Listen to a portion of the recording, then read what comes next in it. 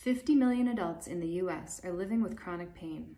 Health economists from Johns Hopkins report that the cost of chronic pain is between $560 and $635 billion per year, which is more than the annual cost of cancer, heart disease, and diabetes.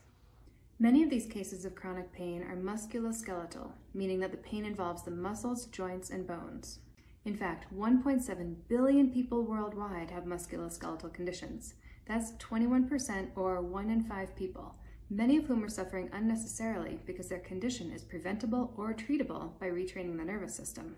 The most common musculoskeletal condition is lower back pain, with 570 million cases worldwide, and it's the single leading cause of disability in 160 countries.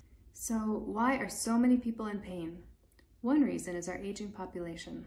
We're living much longer than we used to, and the longer we live, the tighter our muscles get, and the more likely it is that our joints will start to break down. I'll get more into why that happens in a minute.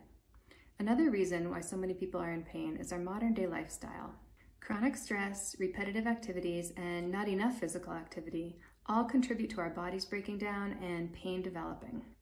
The third reason why so many people are in pain is that the medical community doesn't know how to address the underlying cause of most musculoskeletal pain. They try to fix it from the outside, with surgery, medications, and manual adjustments. These treatments don't address the underlying cause of most pain, which is inside, how our nervous system is functioning. Our nervous system tells our muscles when to contract and tells us how to stand and move. When we repeat the same posture and movements over and over, our nervous system remembers and starts keeping our muscles a little bit contracted all the time. This is a side effect of developing muscle memory. Unless we intervene, we just keep building up more and more muscle tension throughout our lives. That's why the older you get, the more stiff you feel, and the more limited your range of motion becomes. It's all just chronic muscle tension. Tight muscles compress the spine and put pressure on joints and nerves throughout your body. This leads to disc and joint degeneration and pinched nerves. Tight muscles also pull your skeleton out of alignment, which causes issues like postural kyphosis, forward head posture, hyperlordosis, scoliosis, and functional leg length discrepancy. So what's the solution? We need to retrain our nervous system to release that chronic muscle tension. Sounds easy enough. But remember, we can't do this from the outside with manual adjustments, massage, or even static stretching.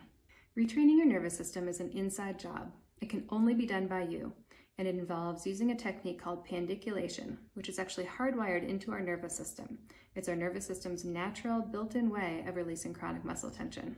In a pandiculation, you gently contract your muscles and then very slowly release them in a specific way. This sends accurate biofeedback to your nervous system about the level of contraction in your muscles.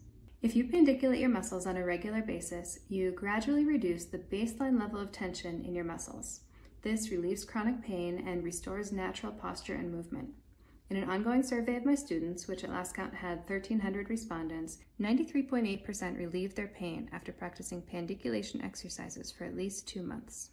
You can see the full student survey results, read testimonials, and learn more about the method of neuromuscular education that I teach in my book, The Pain Relief Secret, and on my website, somaticmovementcenter.com. Thanks for watching.